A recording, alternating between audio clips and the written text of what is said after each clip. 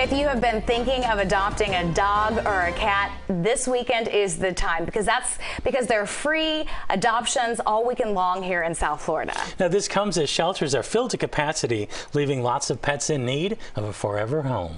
And you can see she's such a loving, sweet, tender girl who loves to give kisses and can't wait to have a mama or a papa to give kisses to. Gwen, along with more than 650 of her friends at Miami-Dade Animal Services, are looking for new homes. As added incentive, the $65 adoption fee for dogs and $35 fee for cats are taken care of this weekend. Both dogs and cats, all adoption fees will be waived all the way through Sunday thanks to Petco Love Foundation and Bob's from Skechers.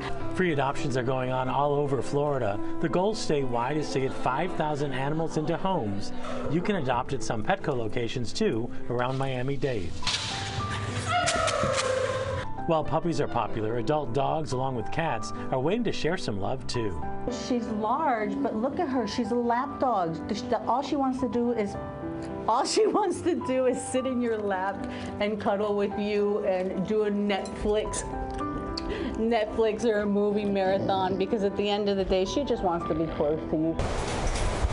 Lupine and Sirius were strays found together. Now they're being adopted together. They came together.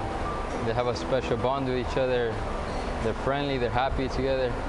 They're inseparable. Avelio Hernandez is providing a forever home for this pair of German Shepherds, and he's saving $130 with the free adoption weekend. Because we want to give them a happy, healthy home, because we love dogs and we just want them to enjoy, have fun.